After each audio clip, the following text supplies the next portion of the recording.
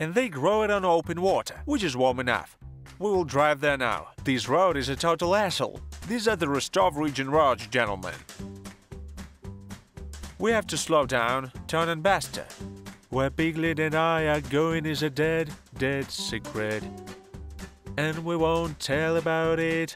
Hello everyone, this is Anton Pelcher. I'm an engineer and I've been building fish farms for over 10 years. Right now we're traveling in by car through the Rostov region of Russia. This is actually my homeland. We pass through a lot of familiar towns, where everything is saturated with memories. Rostov, Novocherkassk, Shakhty, Novoshaktinsk, but our final aim is the town of Volgodonsk. I've long wanted to show you this farm. The Australian red claw crayfish is farmed there.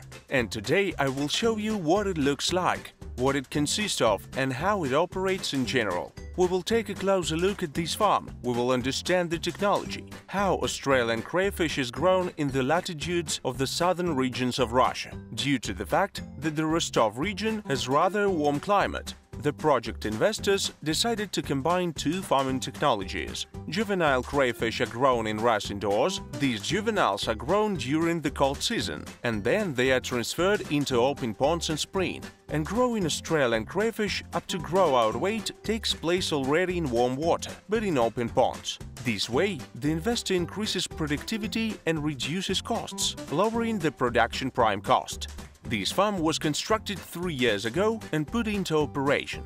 However, the owners have already won several prestigious awards, including gold medals at Food Shows for great high-quality product. So I have no doubt that good tasty crayfish is grown there. This farm produces around 2.5 tons of grow-out products per year, and that's for now. But in the nearest future, and the capacity allowed that, the investors are planning to reach the output of 10 tons, which is more or less an industrial capacity. And then I will show you everything.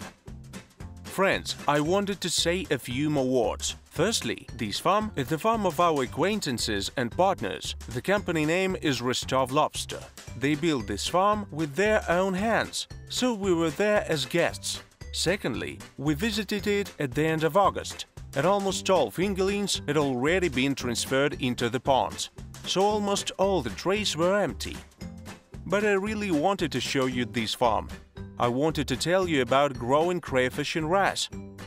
Nevertheless, I promise you that videos from crayfish farms, which we are constructing, will be coming out soon. So start from watching this video. It will be just the beginning, and the sequel will be even more interesting. The farm consists of 3 main departments. The first is the incubation block. I'm now standing in front of what is essentially an unremarkable building. This is where the hatchery and the broodstock department are located on 2 floors. There is also a processing plant. I will tell you about it a little bit later. And the third part of the farm is the open ponds. All in all, there are 8 hectares of land occupied by the ponds, where juveniles are transplanted to in spring, ungrown up to the end of August, when they caught and sold. Well, let's go inside. I'll show you what's there. We will see the incubation block, the processing department. I'll tell you all about what's inside those departments and how it all works.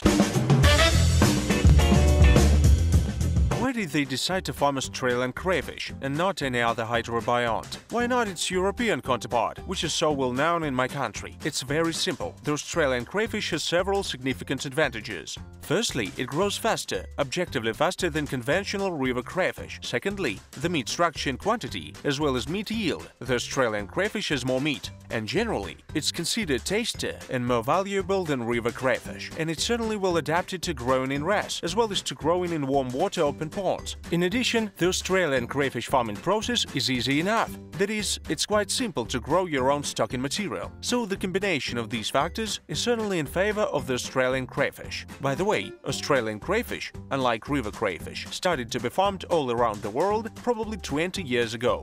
Its disadvantages, of course, there are some. It has 2 major drawbacks. The first is that it has absolutely no tolerance to cold weather conditions. And in Russia, my country of origin, which is a northern country, it's a significant factor to take into account. In other words, you won't be able to keep it in ponds during winter, unless, of course, you live in some southern regions. And secondly, it's a cannibal one way or another, just like any other crayfish. If you stock and hold these crayfish together, they will grow unevenly. Some will get bigger, others will stay smaller. If you don't sort them, you will have a lot of cannibalism. If you don't put a shelter for them, they will also have a very high cannibalism rate. So this is the second important factor to consider.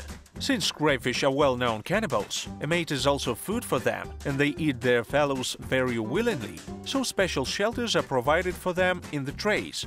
And these shelters have a elementary construction. They're basically made from sewage pipes. What are they for and how do they work? During molting, the crayfish hides in this shelter, and it uses this shelter on a daily basis. Thus, during molting, when the crayfish has no shell, when it's most vulnerable, it hides into these designated places, and its fellows cannot eat it. These are the shelters that are evenly distributed all over the tray, so that the crayfish can all hide there in one way or another. Well, I'm now standing inside the incubation block. This building is 2-storied, and each floor area is 200 square meters. The top floor, the second floor, where I am standing, is completely occupied with fish holding tanks. The total volume of these tanks is about 500 square meters. Here the broodstock is kept. After incubation, fries grown up to 20 grams. By the way, the incubation cycle takes place in December, and approximately in the middle of May, fry and grown up to 10-20 grams is transferred into the ponds. The design of the tanks is quite simple. It's a metal rack where the trays are placed in 3 floors. Generally, each tray can have any dimensions. They are adjusted depending on whether larger juveniles or larvae, or even broodstock are held there. The trays are made of 4 mm thick polypropylene, and this construction is rather simple. The water is supplied from these white polypropylene pipes through the inlet, and after it's discharged into the central sewage. Water moves in circles inside the tray as the tank is rounded. Of course, all the suspended solids are collected, as still these are crayfish trays, so the stuff is busy practically all the time. Some impurities are of course drained independently by gravity, but some of the dirt has to be removed manually.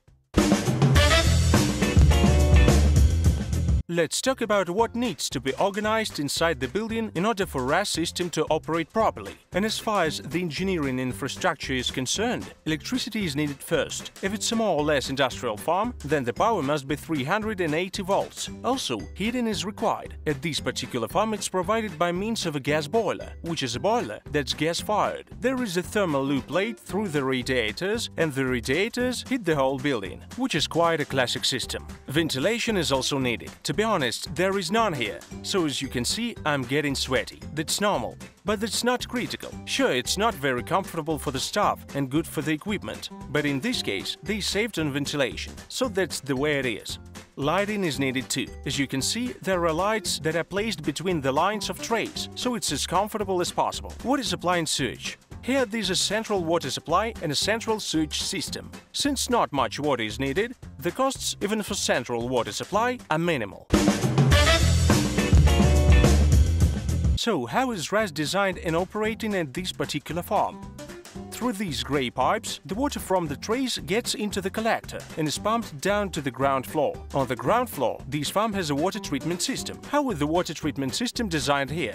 In principle, mechanical treatment is fairly standard for RAS, only there is no drum filter. There are simpler systems installed, like settling tanks and mats. Next, there is the bifilter, a standard moving bed bifilter. Then a bifilter operating on fixed bed to additionally capture fine mechanical suspended matter. Well, that's basically all. Then the water returns to the trays without any oxygenation, disinfection. And generally speaking, other additional units are not necessary. Crayfish grow well, practically don't get sick if you properly observe sanitary regime and don't deliver diseased fry from any other farm. You may ask me about the source of oxygen. Where does it come from? It's very simple. The oxygen that is supplied to the fixed bed bifilter is enough for growing fry at a relatively low stocking density. That is, the oxygen is supplied to the tanks with the water about 100% saturation. It's enough for all that volume of crayfish that is contained in the trays. Then the water is pumped back to the trays through these white pipes.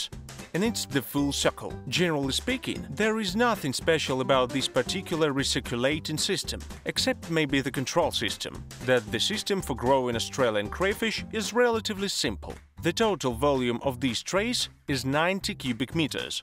Water exchange is 1 turnover per hour. About 90 cubic meters per hour are pumped through the water treatment system and returned back to the trays. The system is closed, of course not completely, as it's not the case with any RAS facility. Roughly from 3 to 7% of the total water volume, even a little less, as not so many crayfish are kept in the trays, must be changed every day. Sure, at this farm there are also utility rooms, such as an operator's room, various warehouses, feed store, equipment store, sanitary facility. They're downstairs on the ground floor. There are also technical rooms, such as, for example, a generator room, a room located feed pelletizing machine. By the way, let's now talk about feed. What do they feed the crayfish in RAS?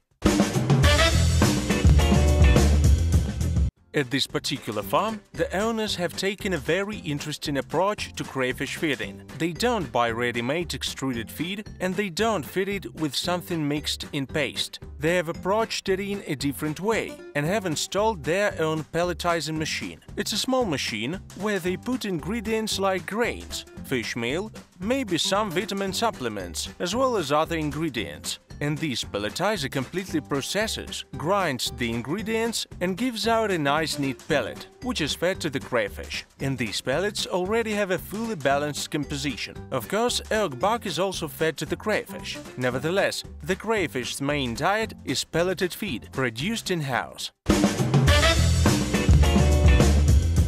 So, fries and grown. What is done next? How to transfer it to the ponds? It's simple enough.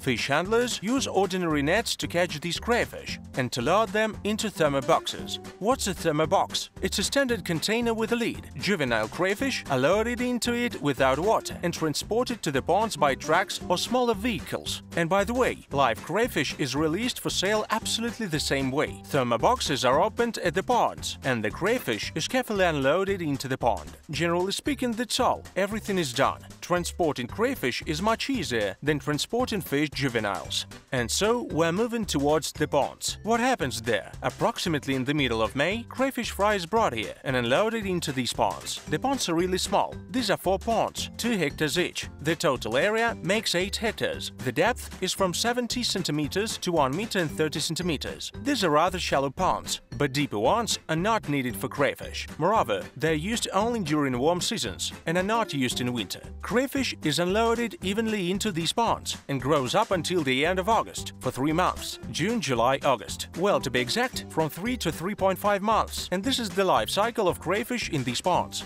During this time, crayfish manages to grow from 10-20 grams to an average of 70-80 grams. All the time it's fed with the same pelleted feed. By the way, all this time it can be fed with sprouted millet, in addition to the pelleted food, and it eats this millet very well. What is usually done during these 3 months while the crayfish is being grown in the ponds? Basically, the stuff fitted. Make sure that predators such as herons, turtles and some others don't get close to the ponds. They simply make sure that no other creature which is bigger and stronger can eat this crayfish. And the third thing is probably periodic checkups of water parameters to make sure it has enough oxygen and ammonia concentration is not exceeded. That's pretty much it. There is no much else to do. And so, at the end of August or at the beginning of September, the level of water in the ponds is lowered to minimum. The crayfish is transplanted into cages and is washed. It's kept without feeding, so that external smells are eliminated, that the meat is cleaner and tastier in general. Then it's picked up from the cages in the same way and transported back to the farm. It gets back to its, so to say, homeland, but not to the top floor, but to the processing department located on the ground floor. What crayfish processing is like? In what form is crayfish sold from this farm? And even more interesting, where is it sold to?